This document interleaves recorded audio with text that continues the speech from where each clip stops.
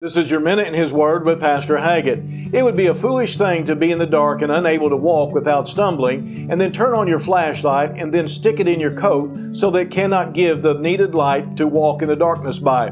The Bible says in Luke chapter 11, verse 33, "No man, when he had lighted a candle, putteth it in a secret place, neither under a bushel, but on a candlestick, that they which come in may see the light."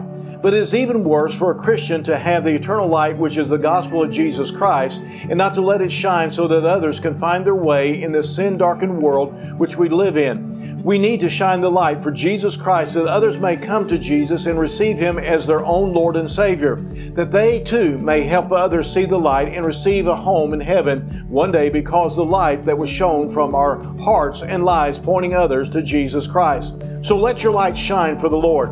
Don't hide it. This has been your Minute in His Word. If you don't have a church home, come pay us a visit here at Calvary Baptist Church in Marshall.